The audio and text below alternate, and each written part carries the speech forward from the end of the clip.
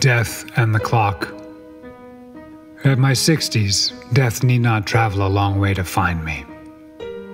Yesterday I was 50, last week 45, 1 month ago 40, 6 months ago 35, 2 years ago 30, 5 years ago 28, 10 years ago I was 15. At first I thought it was just an impression, but no, it's real, and I can't stop it. I think I have a few hours to live. March 19th, 2010. The clock strikes 9, but time means nothing. I'll be 80 in a couple of hours. I think it's been half an hour. It's difficult to keep track of time. It could have been minutes. It's hard to tell. I'm not at home anymore. I'm at work. I'm 65 years old, and it is my last day. They've retired me. That's a bad thing. I could have gone on for a few more years.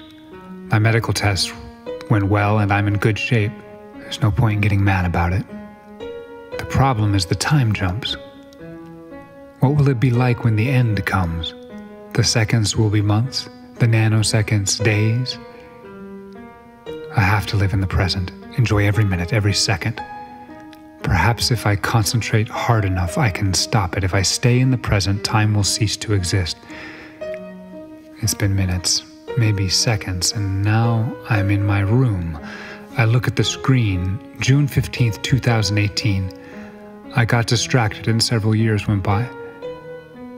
I think of the meditation retreat I did in my 40s, that is, last week. The blank mind, they said, the detached observer. I don't do it right because I think things I shouldn't think about, and that's how time gets out of hand. I'm 70.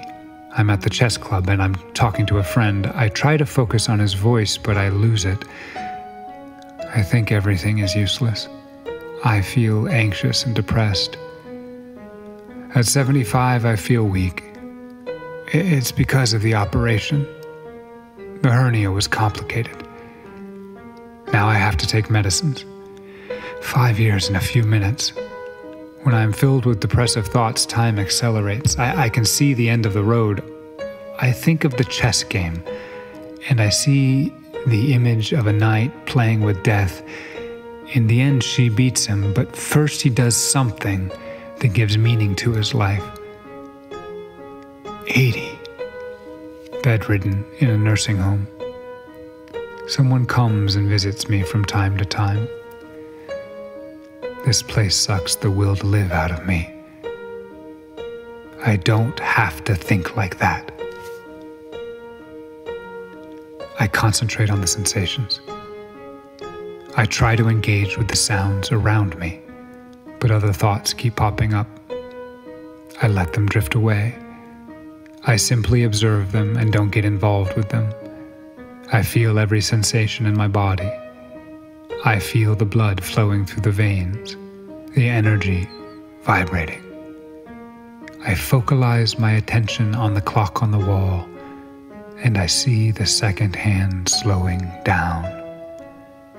The energy gets more and more intense until suddenly the hand stops.